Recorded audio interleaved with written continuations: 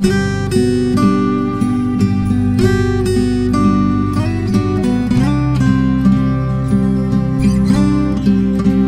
to Matthew chapter 20. I'm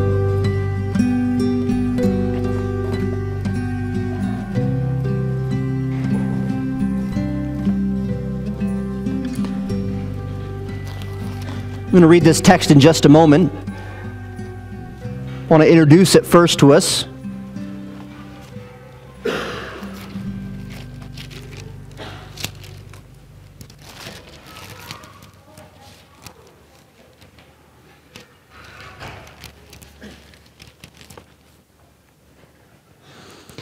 Two guys were out hunting for deer on a cold, snowy day. Suddenly, they heard a crackling through the trees, and a huge sow bear came rushing toward them. They both took off running as fast as they could, but their heavy winter coats and their boots made their movements clunky. They knew that the bear would soon catch them.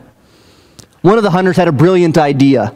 He stopped, knelt in the snow, and grabbing a pair of dry sneakers out of his backpack, began to replace his wet boots. His comrade looked back and shouted at him, "What are you doing? Putting on sneakers will not help you outrun a bear." The man looked up at his incredulous companion and calmly replied, "I don't have to outrun the bear. I only have to outrun you." Let that pause for effect there. People are competitors by nature, and our desire for self-preservation and personal victory often leads to comparisons, even manipulations, dishonesty, living for what we can get for ourselves, hoping to get positions of prestige, viewing others as opponents, competitive spirits, complaints about others' privilege, accusations of injustice. Just another day in the first church. So Jesus tells a story to these ragtag disciples, these first church members, to remind them that God's goodness, generosity, and sovereign grace should lead brothers and sisters to value one another in light of that grace and mercy, rather than in light of position, preeminence. This story is found in Matthew 20, verses 1 through 16. Let's read that story. "For the kingdom of heaven is like a landowner who went out early in the morning to hire laborers for his vineyard. Now when he had agreed with the laborers for a denarius a day, he sent them into his vineyard. And he went out about the third hour and saw others standing idle in the marketplace, and said to them, 'You also go into the vineyard, and whatever is right I will give you.' So they went. Again he went out about the 6th and the 9th hour and did likewise. And about the 11th hour he went out and found others standing idle, and said to them, 'Why have you been standing here idle all day?' They said to him, 'Because no one has hired us.' He said to them, 'You also go into the vineyard, and whatever is right you will receive.' So when evening had come, the owner of the vineyard said to his steward, 'Call the laborers, and give them their wages, beginning with the last to the first.' When those came who were hired about the 11th hour, they each received a denarius. But when the first came, they supposed that they would receive more, and they likewise received each a denarius. And when they had received it, they complained against the landowner, saying, 'These last men have worked only 1 hour, and you made them equal to us, who have borne the burden in the heat of the day.' But he answered one of them and said, 'Friend, I am doing you no wrong. Did you not agree with me for a denarius? Take what is yours and go your way. I wish to give it to this last man the same as you. Is it not lawful for me to do what I wish with my own things? Or is your eye evil because I am good? So the last will be first and the first last, for many are called but few chosen.'" There's a textual variant in that last, "for many are called, few chosen." It's found again later in Matthew. We're going to deal with that phrase at another time. Let's pray. Lord, help us to hear this parable. Open our minds to understanding it. Help us not to have assumptions about what it means without diving deep into the context and the words used. Lord, I believe we will be greatly convicted through the understanding of this parable and challenged. And this is good. Please do that work in us by your Spirit's power. In Jesus' name, amen. This parable is actually one of my most favorite that Jesus tells. Matthew is the only evangelist who records it for us. Luke, Mark, and John don't have this anywhere in their writings. This morning we're going to work through the context of the parable, which I believe in this parable is perhaps the most important part in understanding the correct interpretation is the context. Understanding why Jesus tells the parable at this time and why it's recorded right here for us. We're going to also notice the flow of the parable, kind of what happens in the story, and hopefully see the main point through both the context and the flow. And then, as is important to do with all parables, we need to adapt the parable to our hearts and minds. How are we going to apply this? What's this going to mean for us? And I believe that God's holy word in His Spirit will admonish and encourage us, both by the nature of God and our responsibility as His church, His disciples in this parable. This parable is one of those that, frankly, most people have assumptions or ideas already solidified in their mind of what the main point is. And I would just ask you humbly to suspend those this morning. Maybe it's correct. I don't know what your view on this interpretation of this parable is. I just ask you to suspend that and go through me on the journey of understanding it through the context. Perhaps you might see that it's a little different than maybe thought originally. That happened to me as I studied this week, this parable. The story's context is perhaps the most important part about this parable. If you back up 2 chapters, you'll notice we have a problem with the disciples. So, well, might I put it this way, the disciples have a problem. They're having some issues with pride and humility, and they're coming to Jesus asking Him, who is the greatest in the kingdom of heaven? Competition among Christ followers. So Jesus puts a little child in the midst of them and says, unless you are converted, that's change your proud hearts, and become as little children, you'll by no means enter the kingdom of heaven. He's not done, because then in verses 6 through 9, he essentially suggests that competitive and complaining hearts against one another is the equivalent to spiritual child abuse as children of God. And then he tells them, take heed that you do not despise one of these little ones, one another. Then he commands them about dealing with a sinning brother against you. And then he tells Peter and the others a story, a parable again, about an unforgiving person. You can see the whole context there is debate and competition and fighting and comparisons and who's the greatest, and Jesus and sinning and forgiveness. And Jesus is speaking of interpersonal relationships, and their terrible approach to it. Their arrogant approach to interpersonal relationships. In Matthew 19, the next chapter, finds Jesus and His disciples interacting now with the Pharisees and the rich young ruler in Judea as they make their way back to Jerusalem, where He will die and rise again for their life. The disciples are still in the mode of greatness comes by looking at great people. So they are shocked when Jesus suggests that this rich young man is not great. In fact, he's lacking something. And they think, well, how could anyone be saved if the greatest of us cannot be? See, they've still got their minds centered on greatness. On greatness, being great. Being powerful, being rich, being something. And for them, leaving all to follow to be something, at least in the kingdom of God. Maybe they're not pursuing being something in the world, but they're pursuing being something, being somebody. A little more than John, a little more than Andrew. Being somebody amongst this tiny band of followers. He rebukes the disciples in that chapter, and once again uses the example of lowly children. The children that they are rejecting, He says, no, bring children to me, because you have to be like a child. You have to be like a child. Don't forget that. See, Jesus is building among them a messianic community of love and service. But as we know as being true, and we're honest with ourselves, being a little better than another, having dominance over others, has such an attractive sense to it. This attitude must still be present in the disciples, because shortly after telling this parable we're looking at today, James and John's mom then comes. This is right after the parable. James and John's mom comes, and And all they're thinking about, he's just told a parable, and he's been teaching about children and being like children, but all they can think about, and perhaps they even instigated their mother to do this after hearing all these things. I mean, I don't want to go ask him, I'll send mom. Surely he won't say no to her. And one little phrase stood out to them. Thrones. Thrones. We're going to have thrones. But that's not enough. Well, who's going to be on the right and who's going to be on the left? The places of power and prominence. Who's going to have the most glory? Mom asks them, well, she kneels down. I just have one simple request. In your kingdom, make sure my two boys sit on the right and left.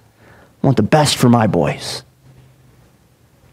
Jesus says, you don't know what you're asking. And then he tries to show them that greatness is not found in what you can do and accomplish and how much ability you have and whether you have the position of this side or that side, or you're on the right and left. Greatness comes when you serve with love. And then finally, he'll even demonstrate it, because the very next chapter, he then enters Jerusalem, not praising himself, children praising him.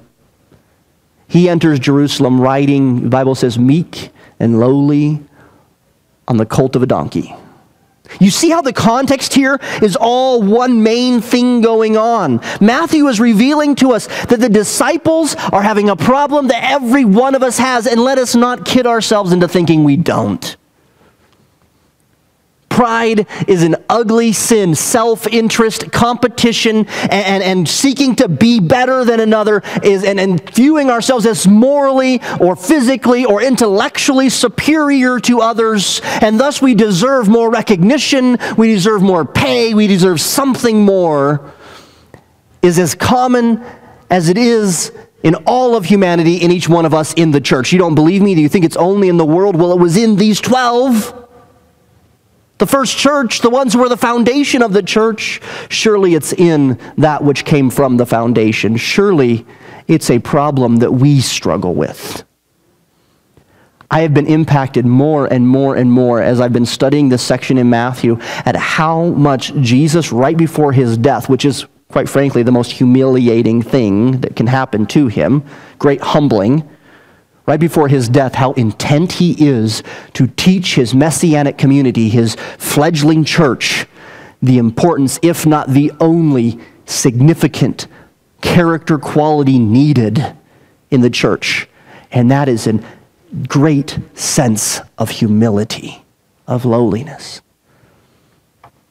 It's not so much that the disciples are more proud than other people. It's simply that Jesus is intent to keep bringing it to their attention over and over and over again, because he wants to change them.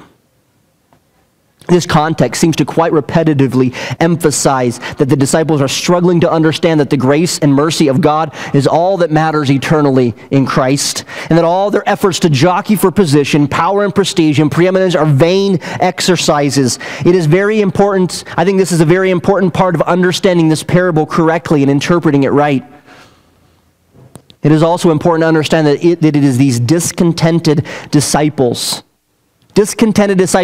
envious of one another, to whom Jesus tells the parable. Did you notice that? This is for his disciples. This is not in front of the Pharisees. This is not for all the crowds. This is not him teaching some truths about Jews and Gentiles. He's talking to his disciples alone. Thus, they are the objects he's directing it to. Therefore, I believe that in the context it would become very clear that Jesus intends for the disciples to see themselves as these servants.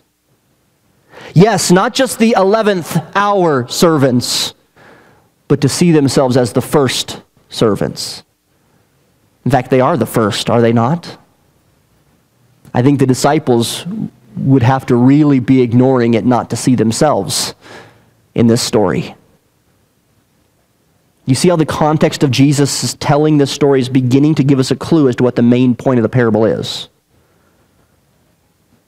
The context in the audience thus is complaining and competing followers of Jesus, intent on laboring for their rights and laboring for what they're due, for what they shall receive, as Peter asked. What shall we receive? What recognition will we have for our work? So Jesus tells them a story about some people who worked. And he starts it as he often does, the kingdom of heaven is like. Now, parables are not always true to life stories. I mean, they're usually true to life generally speaking, but they often involve unreasonable or surprising twists. And that's important in a parable. It's supposed to be surprising. It's supposed to have unreasonable elements often. Sometimes there are different purposes in parables, but often it's supposed to have an unreasonable or surprising element. It's supposed to not make sense on one level. Because the point of it not making sense is as you read it, you say, wait, that doesn't make sense. What are you trying to say with this? And it's to spark the thinking as to, well, why doesn't it make sense? Perhaps you don't make sense. Perhaps that's why it doesn't make sense. Perhaps what you're doing is wrong. That's the point of a parable. And this is one of those like that. So in working through this parable, I would encourage you to take note of the strange details, because those strange details or those plot twists, that's what's going to clue us in on what the point of the parable is. Because that's the difference. That's the part that's like, that doesn't quite make sense. Jesus' story, however, does start out quite normal. He starts a lot of parables this way. The kingdom of heaven is like. Essentially, he is saying, when you think about disciples, Peter, John, Andrew, Thomas, when you think about the kingdom of God or heaven, and you think about relationships of the people in the kingdom and work and laboring in my kingdom, let this story challenge you. Let this story come into your mind as well. And then there is nothing too surprising as he tells the parable in the opening. Right? A landowner who owns a vineyard goes early in the morning. Jewish accounting, this is probably 6 a.m. He goes out to hire laborers to work in his vineyard. We find that he goes out 5 times throughout the day to the marketplace to hire laborers. That's not unusual. The marketplace was where most day laborers waited for those to come to hire them, making themselves available for hiring for the day. The fact that he needs so many day laborers in the long hours, the 11th hour is the last hour. I mean, that's a long day. Would make sense during the harvest season of the grapes. And most likely, this is the harvest. And harvesting in a vineyard was hard work. And it was not uncommon to hire day laborers to do this job, since many of slaves and full-time laborers had other responsibilities already. Now understand, being a day laborer was a difficult life. The average salary was a denarius a day, exactly what the parable shows being paid, or showing Jesus is telling a normal story here. The average salary is about a denarius a day. Making a denarius a day was not really livable wage in Judea. It was below poverty to make that kind of wage. Being a day laborer was perhaps the most oppressive form of service, the lowest class. Slaves were in a higher class than day laborers, because slaves actually were considered, in that culture, were considered part of the family, and they had many privileges as being slaves. Day laborers basically were seeking whatever they can do every day to survive. That was it. You didn't get wealthy as a day laborer. So it is instructive that as the disciples are hearing this, and he's talking about laboring in his kingdom, that he tells a story about the lowest class. He tells a story wanting them to see themselves in the lowest class as day laborers. Furthermore, we find out that day laborers during the harvest season would probably have found ready work. And yet there are some who, even with 1 hour left in the day, in daylight, are still hoping someone will hire them. They must have been the most desperate of all. We ought not make much out of the fact that they were standing there. We read that, right? They're standing there idle. Some have made a big deal out of that, and they thought this parable is all about hard work. Don't be idle. You know, these that were idle. But even if you're idle, don't worry. You'll make some money. It's like thinking, well, how can people read this and come up with this stuff? Basically, the idea, the word idle there has no moral connotation to it in the original language. It simply means they just didn't have a job. They weren't working. This parable is not about how to get a job, a rebuke of indolence or laziness. So the landowner, though, strikes a normal agreement with the first laborers for a denarius a day around 6 in the morning. Around 9, he goes back to the marketplace to get some more laborers and hires them on the basis, he says, of what is fair, what is right. He goes out about noon, 6th hour, and then 3, the 9th hour, and hires more laborers. It's a little strange that he doesn't hire them all at once. We do find they've been standing in the marketplace all day long.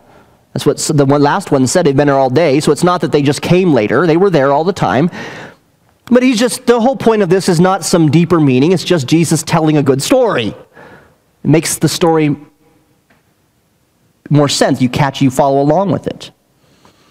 He's paying them a relatively low wage, denarius a day. So this really isn't about the over-generosity even of the landowner. It's not really about that. He's not being generous and giving, oh, wow, so much money for this little bit of labor. It's a normal wage that he's giving, because that's not one of the details that matters spiritually. It's simply to make the story make sense and move the parable along until the main point of the story comes along. And that comes into view as we get toward the end, or the middle of the parable, but the end of the day, the 11th hour. Now this is first surprising twist, okay? This is first surprising twist that gets our attention in thinking through the parable, and that is this. Why does he wait the 11th hour? What could he get out of 1 hour of work? There's usually 12 hours of a work day. That includes breaks and things. It is usually a 10-hour work day in that time. But I believe that's just simply because Jesus wants us to see just how insignificant they were. They didn't benefit him that much. Worked 1 hour in the day. We cannot help but see that the story is getting to the point that Jesus is going to make with his disciples, though. Most of the parable turns upon the comparison of those hired at the first, right, and those hired at the last, which, if you noticed in your Bibles, is interesting because there is an inclusio. 9:30 says, but many who are first will be last, and the last first, and then Jesus tells the story, and then at the very end, verse 16, so the last will be first and the first last. He kind of reverses the order. It's inclusio. It's little brackets in which this parable is being told. First and last is what he's talking about here. So this is the main point of the story. So it makes sense then he talks about those who were hired first and those who were hired last. And then the uniqueness, he calls his steward and says that's the manager, and he says now pay them, but I want you to start with the last and then pay the first. Now there is no cultural reason for this. There is nothing, this is strange, this is unique. In fact, this is not normal. It seems to be the only reason that Jesus would be telling the story this way is because he wants to pit this contrast between the first and the last. As I said, there's all kinds of, when you get into parables, all kinds of weird interpretations abound. One interpretation I read suggested that this story isn't at all good. It's not even about God or Jesus or disciples. It's about how greedy landowners can be and how they want to be cruel to those by paying them and showing and like parading before them, paying only the last guy, but then making a mockery of the first. And I'm thinking, no, it's not about that either, right? This first and last is important, though, in the parable. The reason that the first is waiting, Jesus has the landowner paying the last first, is to set up the moral of the story. It's to set it up. It's his story, and he wants to tell it this way. It fits the purpose he is telling in the story. We find that since he pays the last who worked only an hour, the same that he promised to pay those who worked all day, 10 hours plus, those who worked longer now assume that they have become worth more. They assume they become worth more, not on the basis of anything except what he has paid the last, right? They didn't even think about it until they saw the last getting paid more. It didn't even occur to them that they might be worth more until they saw how much these others were getting. And when he gives them the same denarius that they agreed to, they are very upset. It says they complain against the landowner. Oh, they're angry. They've got a lifted up valuation of themselves based upon what they saw others getting. These last have worked only 1 hour. And notice this phrase. This shows us their mindset. And you have made them equal to us, who have borne the burden and the heat of the day. You notice what their problem is? Their problem's not that, hey, that's an unfair wage. Their problem's that, wait, you've made them equal to us. You're in essence saying they're as valuable as we are. And we just don't think that's fair or right. We have done so much more. We deserve more. Do you hear echoes of the disciples here? what will be for us? What will be for us? We've left all and followed you. They didn't think the wages were unfair. It was not that they believed they were being ripped off because of the work they were doing. The only reason they now felt like complaining against the landowner was because they saw how well others, who they viewed as inferior, were being treated by the landowner. As I mentioned before, day laborers were the lowest of the social class, lower than slaves. And these 11th hour day laborers couldn't even get work during the busy harvest until the last hour. They're the losers.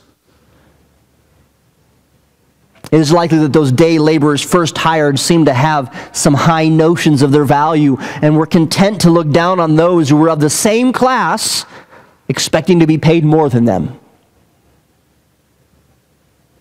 I mean, had they not witnessed this, they would have even been different, right?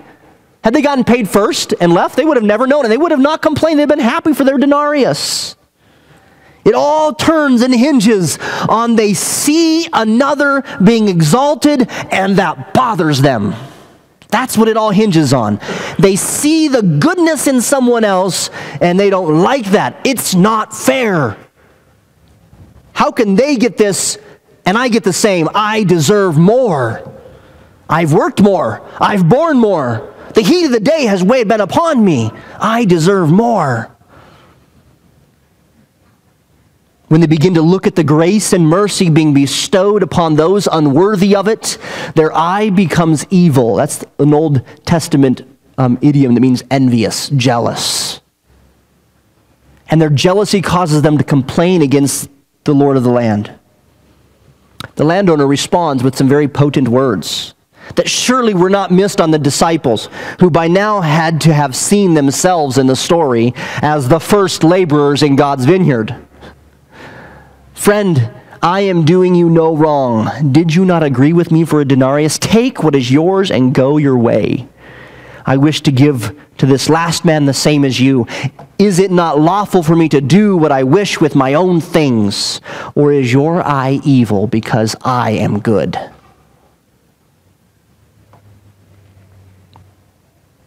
What's the point of all of this? Jesus adds an explanation to the disciples who were struggling to understand what he had been saying with the last and first inclusio. So the point Jesus is making is to admonish the disciples who'd become so focused on becoming first in the kingdom to consider themselves last, to humble themselves as servants. And this parable works to convict them of their own tendency toward an evil eye toward God and one another in the Messianic kingdom. Something we've seen going on all through the context, right? An evil eye toward one another. Because they're in a kingdom where they have been called to serve, not to be served. Now, I'm going to go through a few explanations that are put out there of this parable. A few really try to stretch the parable into allegory. And you know me, I've preached through a lot of parables here. You know that I run from allegory pretty quickly. And rightfully so, I believe. And they've even come up with the 5 hirings or 5 periods of history from Adam to the present. Or 5 stages of life experience. Or the denarius is symbolic of eternal life and the evening is judgment.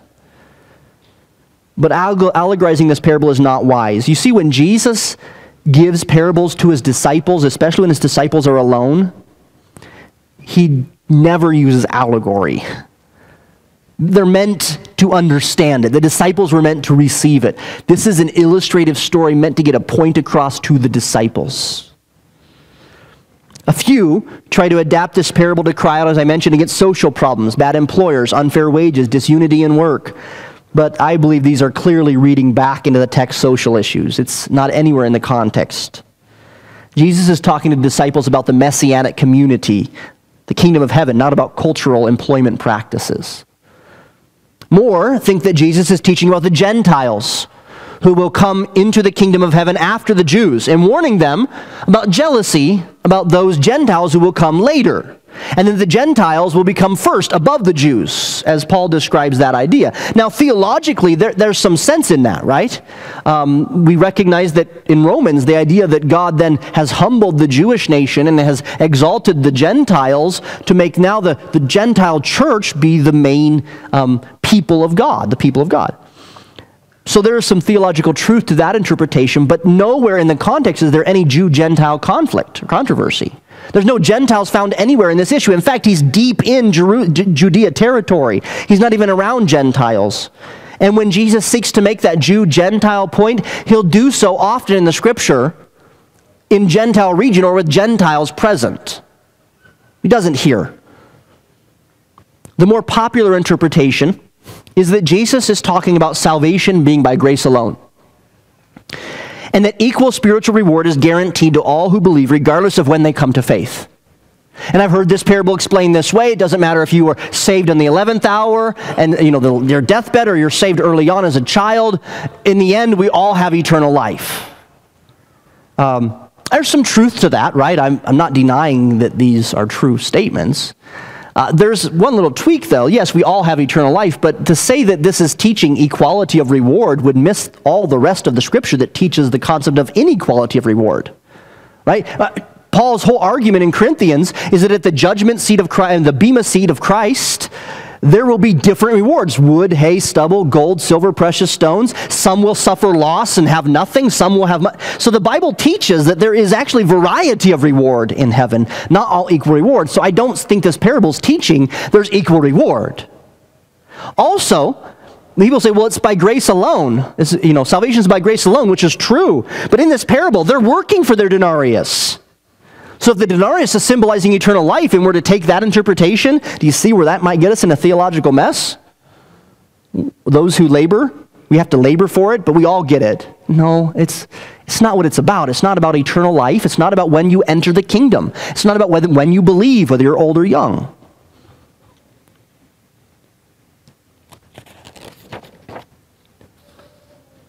If we were the disciples and we heard this parable, it would be impossible not to see ourselves as the laborers in God's vineyard. The vineyard was often symbolic of Israel, right? God's people. They viewed themselves as his vineyard.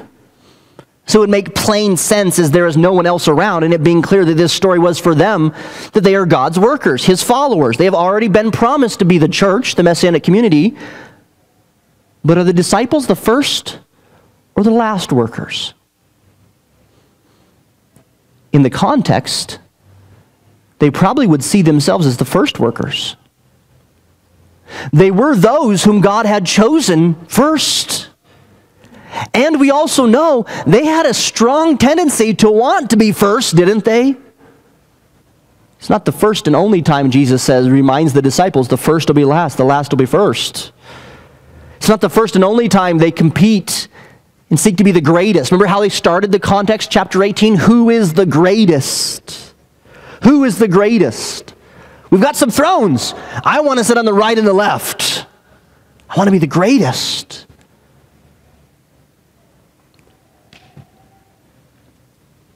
I believe that these disciples are the first workers, and they are tending to look down upon one another with an evil eye because they want what they believe to be fair, what Peter just said in the context. We have left all and followed you. What then will be ours?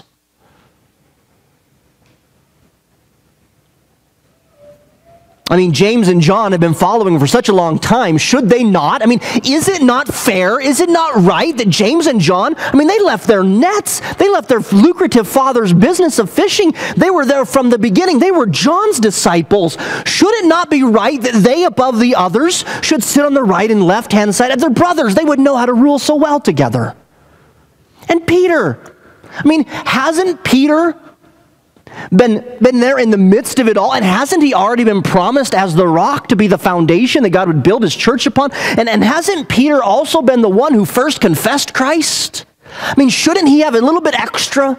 Shouldn't he have some recognition? Shouldn't he have something? I mean, I've worked so hard and so long, and we have left all. We have borne the heat of the day and the burden of the day. Shouldn't we get a little compensation? Shouldn't we get a little something commensurate with how hard we have been working for you, Jesus?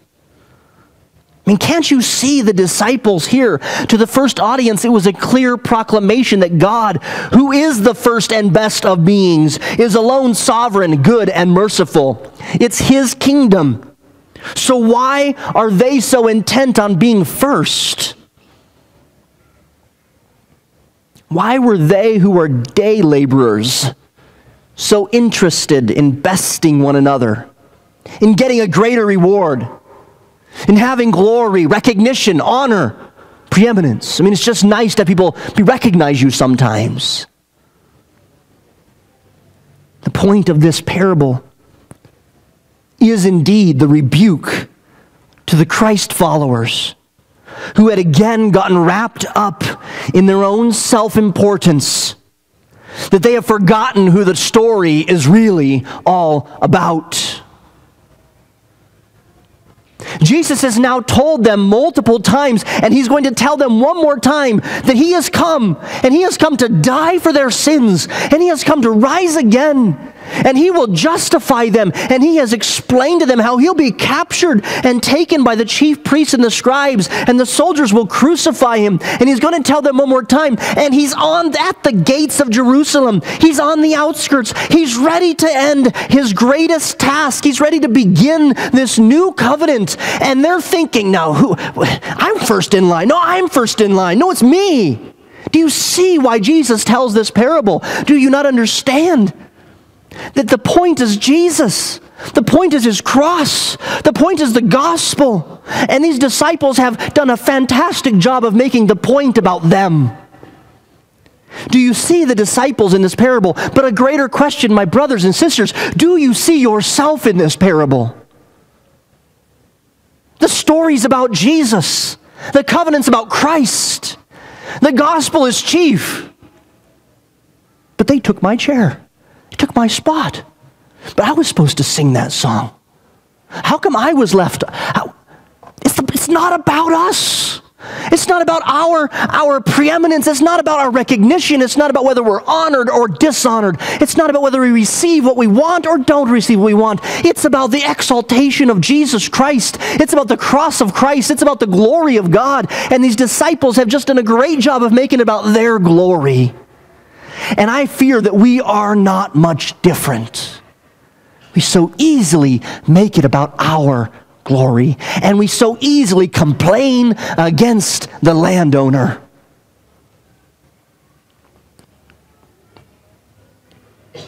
Let's adapt this story to our lives.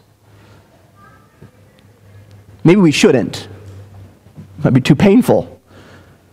And do we ever replace the pursuit of power, preeminence, glory, recognition, or winning above the hearts and souls of those within God's vineyard?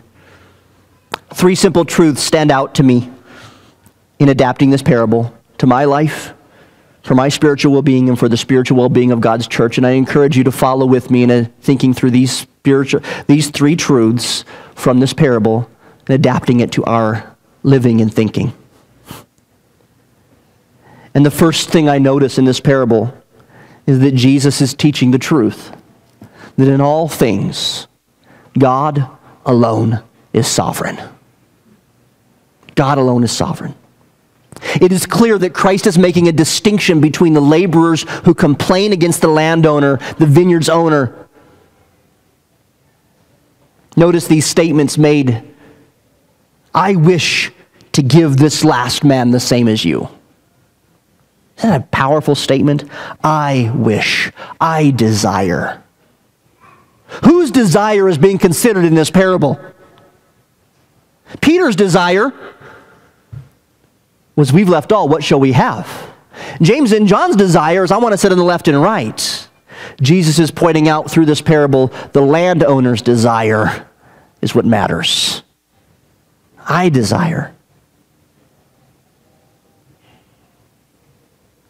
We read in Ephesians chapter 1, about the spiritual blessings that we have in Christ. And we also read that those blessings are because, as it says in the Scriptures, having predestined us to the adoption of sons by Jesus Christ to himself, according to the good pleasure of his will. And again, having made known unto us the mystery of his will, according to his good pleasure, which he purposed in himself. And again, in him also we have obtained an inheritance, being predestined according to the purpose of him who works all things according to the counsel of his will. Notice this other statement here. The landowner, who I believe clearly represents God, says, I wish to give to the last man the same as you, also says this, is it not lawful for me to do what I wish with my own things? Notice the thread of sovereign authority Jesus is teaching his disciples. It is the landowner's vines, the landowner's denarius, the landowner's work, the landowner's prerogative. How dare the thing formed say to the one who formed it, why have you made me this way? Has not God, who is the potter, power over the clay, to make a lump for honor and a lump for dishonor? See, God is sovereign in all things over his vineyard. Is it not lawful for him to give what is his to give, and only his alone? I mentioned this earlier. We learned the catechism. Who is the first and best of beings? God is the first and best of beings. So then why all the fuss about trying to be first and best? There already is a first. And it isn't me, and it isn't you. The first is God. We are really last. And the humble one who comes down from heaven's glory, sovereign babe in a manger, he appears to be last while on this earth. But he is really, truly first and true sovereign God. God is sovereign in all things.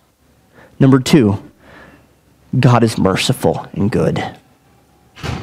He's merciful and good. I believe these two truths are what our knowledge of God hinges upon. That God is great, that he is sovereign, and that God is good. That God is great and that God is good. We might think that the landowner was not very good in the parable. The denarius a day isn't extravagant. He didn't overpay them. He was fair, but he was merciful. Notice these words. Is your eye evil because I am good? It was the goodness of the Lord to those who least deserved it that irked the hard workers. And it is true today as well. How often are we willing? Examine yourselves, brothers and sisters. How often are we willing to weep with those who weep, but unwilling to rejoice with those who rejoice? I mean, it's easy to weep with those who weep. Tears beget tears. It's easy to mourn with somebody when they're in mourning. But do you rejoice when they benefit from God's goodness and you appear not to? I mean, you've been struggling to make friends in a new place, but a brother or sister seems to have people flocking around them. Do you rejoice that they have friends, or grumble against the master for the goodness he has given them? You don't get the job, and a brother who has plenty of money, he gets a raise. Is your eye evil because God has been good to your brother? Perhaps you feel you have worked a long time in the church. You sacrifice, you clean the building, you teach, and no one seems to notice. But then a new person, that new member, everyone seems to be talking about. It's just not fair. But can you not rejoice in God's goodness and mercy to a brother, a sister? Or must the cause for rejoicing in God's goodness only be when we are the recipients of that goodness? See, we love the concept of mercy. We love the concept of grace. We love the concept of goodness so long as it's being administered to us. And we love the concept of justice so long as we're administering it to someone else.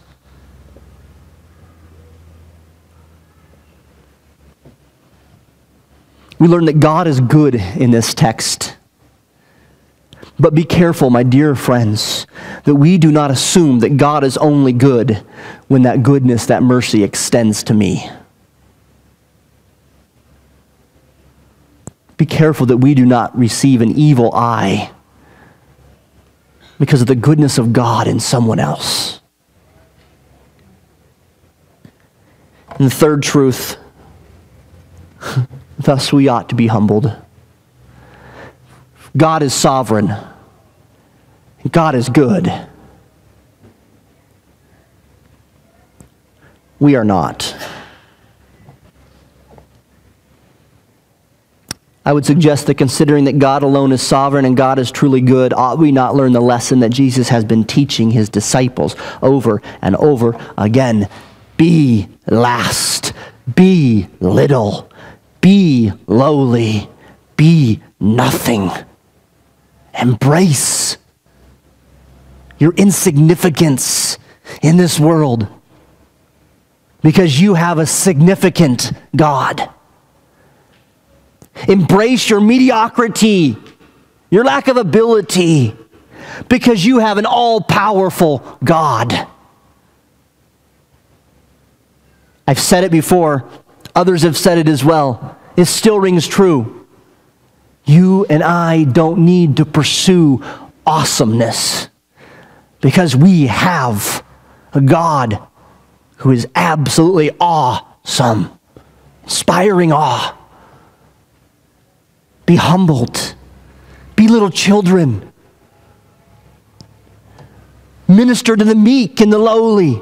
Condescend to men of low estate.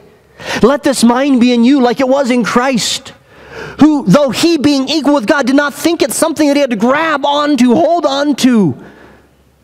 Instead, he humbled himself. He lowered himself. He made himself of no reputation. He took upon himself the form of a servant, fashioned as a man, and he became obedient, humbled himself all the way to the cross. And yet we ask, but what's in it for me? What do I get out of it?